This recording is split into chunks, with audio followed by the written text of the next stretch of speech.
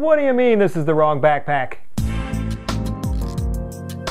IdoNotes is back, and we talk a little bit about IBM Connect 2016 and things you need to know this early. Welcome everybody, been gone for a while. It's IdoNotes episode 144. It is time for IBM Connect 2016.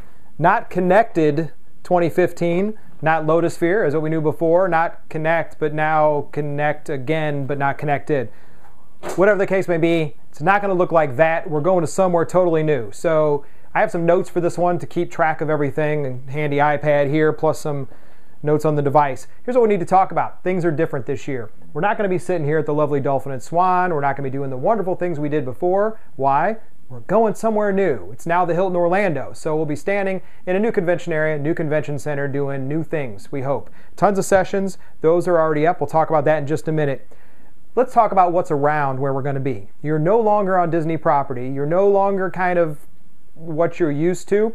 We're going to be out there a little bit. If I'm looking at the maps that Google has, we'll look up here, scroll around a little bit. You're basically going to be close enough that you can run across the street from the actual Orlando Hilton. There's a McDonald's, there's a Red Lobster, Walgreens, a couple other hotels to choose from. There is a Days Inn, there's a couple DoubleTrees, a Clarion, things like that. If you want to jump on the trolley, you can go to Starbucks, which is a few-minute ride up the road. So that is one of the cool things, is there is actually an iTrolley.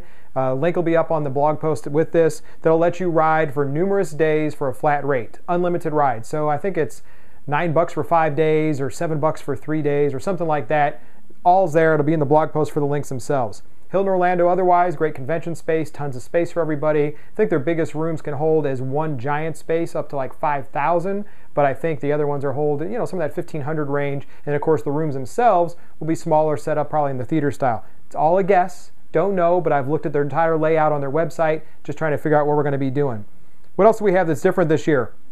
One of the things they have is the session tool is up. In the session tool, you can currently search by your favorite speaker. You can search by topic. They're starting to build that up. There's still a few more bugs to work out and a few more things coming. Hopefully by the time you see this, that's already been done. But you should be able to now get ready to get in there, start seeing the sessions available. Why is that important? So you can register. If you haven't registered already, the site's been up. Early birds are expiring unless you're an alumni. If you're an alumni and it doesn't say of just last year, it just says alumni, then you should be able to register and get another $100 off. Otherwise, the early bird is going to expire and you're kind of stuck paying whatever rate it is currently going up to the date of the conference itself. What else do you need to know about it? I have a couple sessions that are up there. I know my session IDs. We'll put those up on the board. One of them is a co-present. One's by myself. I hope to see you guys at those. What else is different? They don't have any mention this year of speed geeking. What they do have is what they call lightning talks. Now these are similar to something they did before down the convention center, on the floor with the sponsors, I should say. These are going to be talks that are focused 20 minutes. They're going to be in the Solutions Expo. They're like TED-style talks. They can be a formal presentation with one or two speakers, or less formal and interactive between the host and the audience. So you're going to have to check the schedule for these because they're actually going to be down on the Solution Showcase area instead of up in a normal breakout session room. Also new this year that they have listed is design thinking sessions. Design thinking sessions are supposed to be ones that are led by IBM designers and interactive to get prioritizations and pain points and things you want to know about the product, as well as give them feedback about what they can do to enhance the product for you. Those are kind of important to me if you think about it. One last piece that we want to talk about is IBM Go. So IBM Go is up. It is, as you can say, hosts all the global conferences. But wait.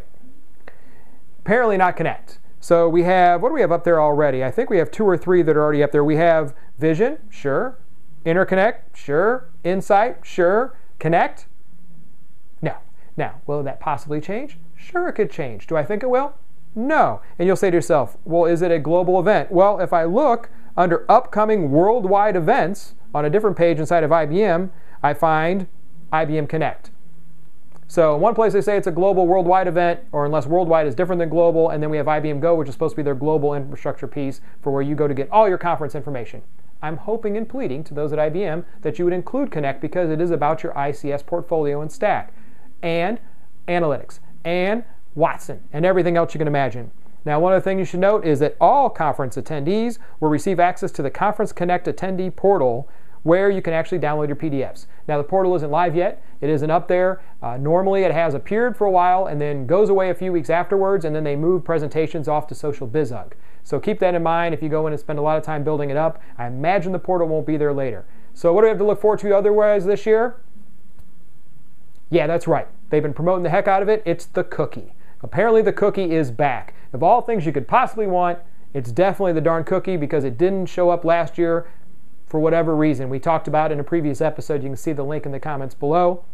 What else can I tell you about it? Nothing else except I hope to see you there. I Do Notes podcast will probably be back. We'll probably do a bunch of other things. We've been quiet over the summer due to numerous reasons: technology, personal, vacations, time off, and took a nice little break. But otherwise, thanks for watching. I will see you all in a few weeks. And if you need anything, please send me an email. And, oh, don't forget, subscribe below. It's the only way to keep up.